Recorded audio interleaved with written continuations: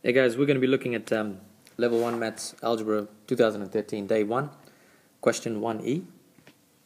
The question was relating to this one here.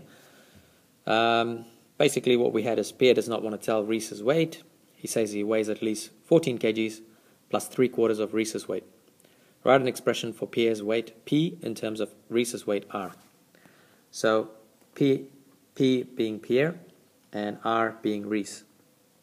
So one of the key words is, as you can see, it's actually written in bold, is at least. And of course the other information is he weighs at least 14 kgs plus 3/4 of Reese's weight.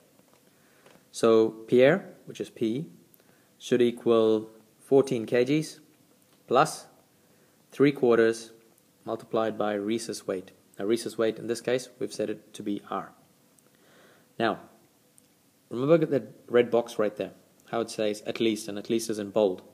So if it's at least, then this is the symbol we need to write it with. So it's greater than or equal to 14 plus 3/4 times Reese's weight.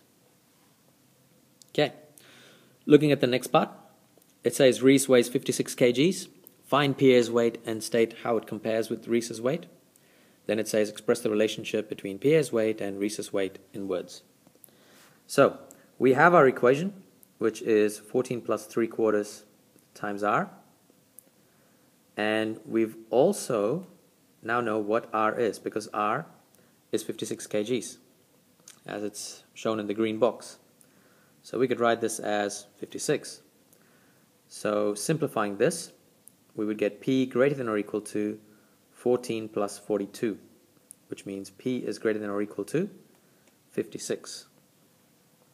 So writing this in a statement, keeping in kind of similar things with that red box where it was written in bold at least, we can say that Pierre weighs at least 56 kgs. Now, if you want to write it in a relationship with Reese's weight, you can say Pierre weighs, you can say Pierre is at least as heavy as Reese. Okay, that's about it, this question, guys. Thanks for watching.